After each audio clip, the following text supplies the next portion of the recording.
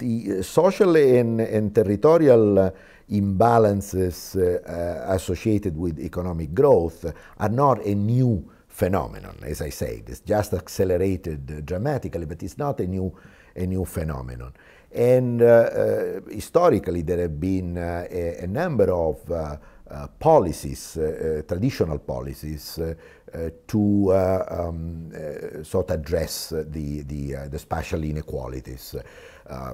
We have had all sorts of regional development programs, basically, focusing on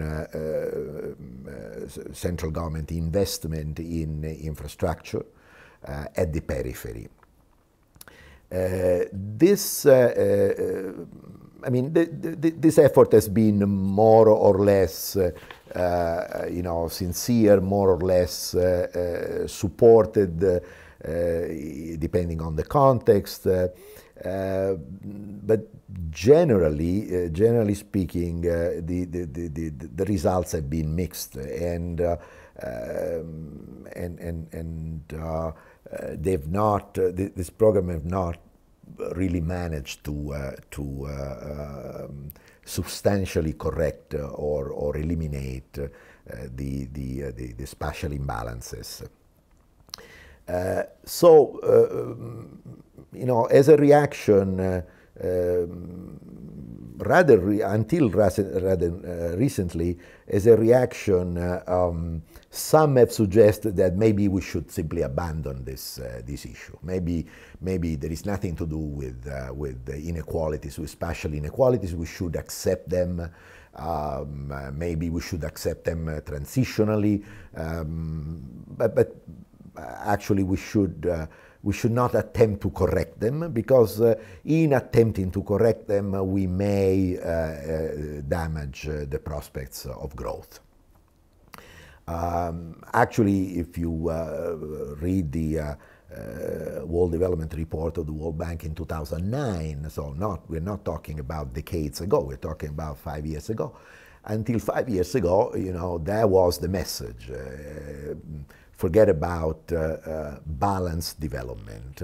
Development is, by definition, unbalanced, and therefore, as I say, trying to correct it may damage. Try to correct the imbalance may damage growth. But as I said, more recently, people have started to realize that no, maybe the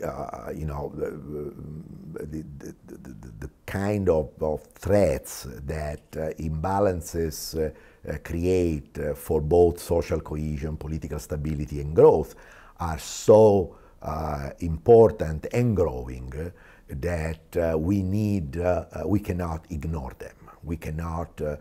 We have to address them. Maybe then the problem is to come up with some new, different, more effective policies rather than abandoning the issue or renouncing the issue. And so people have started to look at the traditional policies and trying to understand what was not working and why they were not really effective. And two sorts of general conclusions were reached. The first one is that those policies were extremely top-down, sectoralized as a logic, fragmented. It was extremely difficult to address the problem of a locality in a comprehensive way, and to develop packages, integrated packages of infrastructure investments. But this kind of sectoral intervention were carried out in an uncoordinated way. And also they were carried out in a too unfocused, diffused way, as a sort of a redistributive policy that did not prioritize in terms of the the territorial potential and to increase the effectiveness of these policies. Fragmented, not integrated, and dispersed. Another line of evaluation was even more pessimist in the sense that came to realize that the sheer magnitude of the imbalances, of the territorial imbalances, both between regions and even within regions or within the major cities, between sections, portions of the city, the slums, and the sheer magnitude of these imbalances was such that it was very difficult to address them with public spending only, particularly when states were subject to pressures for fiscal austerity and to reduce taxes, to reduce spending, and so on. So these two things sort of came together. On one end, the policies were fragmented, top-down, not integrated, and not strategically focused in terms of the territorial potential. And on the other end, the amount of the problem, I mean, the magnitude of the problem was such that other ways had to be found beside the public sector spending in infrastructure investment. So with this sort of conclusions in mind, one has to look for better, more effective policies. What would be the main features of these more effective policies? Well, first of all, some effort should be made to address the very cause of the imbalances. Maybe we should rethink the economic development model itself that created those imbalances, and pay more attention to the development of domestic demand and the domestic market rather than exclusively focus on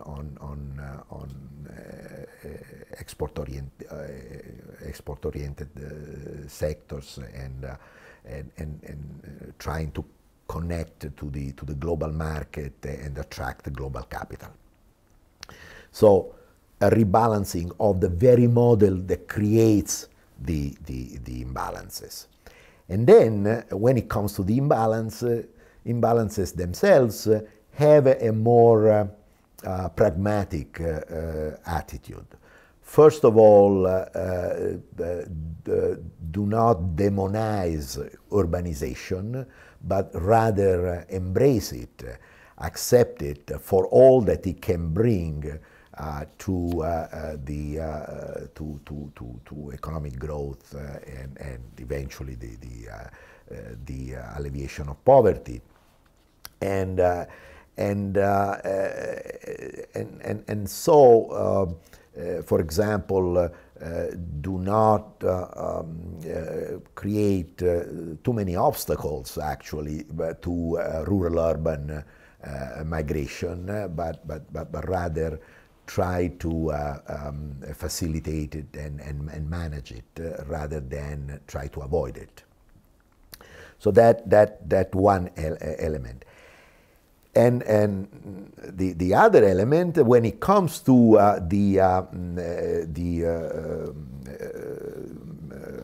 public investment and in at the periphery of the country, in both at the periphery of the country and at the periphery of the globalizing cities, because there is this correspondence between imbalances at the regional level and imbalances within globalizing cities.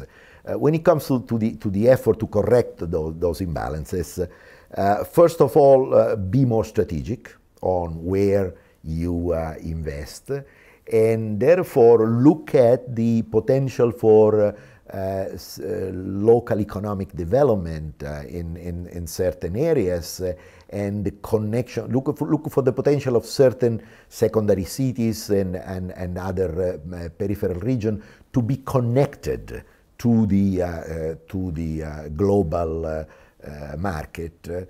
And there are areas which are, of course, have greater potential than others.